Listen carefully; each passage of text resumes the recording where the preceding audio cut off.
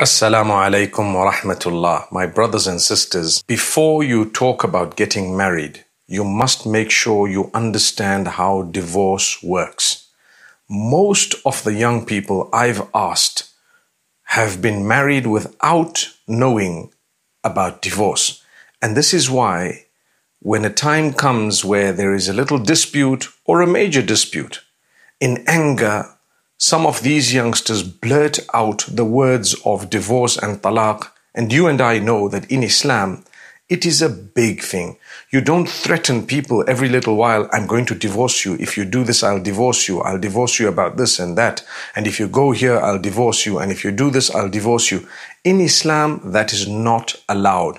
You don't play games with something that is very, very serious in the eyes of Allah Almighty. So don't ever utter the words of divorce jokingly. Don't ever utter them just playfully. Don't ever threaten your spouse with divorce for every little thing that is happening. Calm down, take it easy, work on your marriage. Make sure that you don't want to just get out of the marriage because of a few differences that you have. And be careful. If you are to utter those words, they will have a huge impact on your life. Not just on the marital situation and on your marriage, but on your entire life. So please, I really plead with all of those out there, married or unmarried, learn about divorce and how it works. Why does Allah speak about 3 divorces? In fact, I can quickly explain it to you.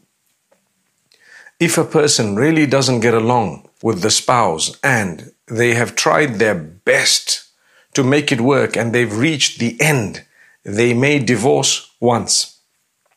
That's enough. You don't ever need to issue more than 1 divorce at that stage. It's either revocable or irrevocable. You'll have to learn about that. If within the waiting period, which is 3 menstrual cycles in most cases, you decide you want to get back and you want to reconcile, you may do so. You may do so. If you have reconciled, remember you've already used 1 talaq or divorce. If you've reconciled, mashallah, your life may progress and proceed. You may never need to revisit any talaq or the topic of talaq. But if for some reason the problems happen to reoccur and the road seems to be ending once again, and you've arrived right at the end, you may choose to go through a second talaq. That's a second talaq. So a second divorce. Allah gives you another chance. And Allah says, okay, no problem. You can break up again and end the marriage again. If after you've ended it the second time with another 1 talaq, so the first time you gave 1, and after some time you gave another 1. Now you've given 2. And if within the waiting period, if you did not reconcile, then the spouses can marry whom they want. They can actually, go and perhaps pursue someone else, or they could get back together with a new nikah. That is, if the waiting period of 3 menstrual cycles has come to an end. You've only issued 1 or 2, and the waiting period has finished. In that case, you can go back to the spouse who just divorced you, or whom you were divorced from. Or you could go to someone else. And the second time, the same applies. But if you have reconciled for the second time, then do you know? You only have 1 more chance. Now, Allah Almighty says that if you get along, alhamdulillah, it was good. That's the blessing of Allah. He's given you the 3rd chance. But if you did not get along and you arrived at the end of the path and you decided, you know what, I've just had enough. I gave it 3 chances and you know what, it's just not working. So Allah says, the 3rd talaq, the 3rd time you divorce, you're not allowed to get back to the same guy because you're wasting your life, you're wasting your time. You've tried 3 whole times. And now you go to someone else, perhaps maybe, if without the interference of your first spouse, you marry another person. He might be an excellent person. You might have a beautiful marriage thereafter. So many have had amazing marriages after divorce. And you may never have to revisit the issue of talaq or divorce once again. Or again, should I say. But if for some reason you are divorced from the second spouse, you may now go back to the first one because you would have had something to compare it with. You may have felt that the first person was better than the second one, and I now understand and appreciate those weaknesses I can put up with, these ones I cannot. So that's the whole idea of having 3 divorces. Now, what people do is they end up divorcing their wives thinking, I wonder where they get it from, that the way to divorce a woman is to repeat the words of divorce thrice. That is the furthest from the truth. That is the worst way of doing things. It is sinful. It is a huge, huge sin to just utter these words thrice. For what? You only ever need to utter it once, and that too, like I said, not jokingly, not playfully, not threateningly, but in a serious manner.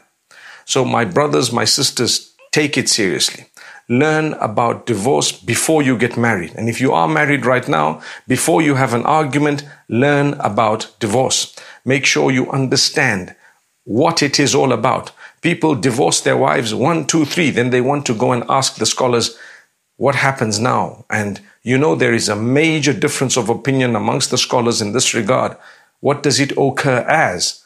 In a nutshell, you're playing with the teachings of the Quran and the teachings of Allah subhanahu wa ta'ala. You won't be able to lead a life of happiness if you want to play the fool with what Allah has revealed. So therefore, my brothers, my sisters, like I said at the beginning, learn about divorce before you get married.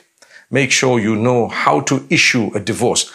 An example of it is, imagine you have a gun and you don't even know what the trigger is all about, and you pull it thrice, or you pull it how many ever times, and you've injured someone or killed them, and then you say, oh, can I revive this? Can I revive this person? I just made a mistake. I did not know what the trigger was all about. You would be foolish. Learn about a weapon before you have it. In the same way, learn about Thalaq before you marry. May Allah Almighty bless every one of us. It's a very important subject. Please share this video as far and as wide as you can so that people understand. I see many people say, well, Islam is very oppressive because why is it that I cannot get back to my spouse? You can. You can if you had done it the right way, but because it was a sinful way or because you did it the wrong way, then obviously it's going to change things. And you will have difference of opinion among the scholars, and then you actually have a huge matter in front of you. May Allah Almighty grant us ease and goodness. This is just a brief point that I thought I'd raise, but there is a lot more to learn about divorce. Please go ahead and learn about it. Assalamu alaikum wa rahmatullahi wa barakatuh.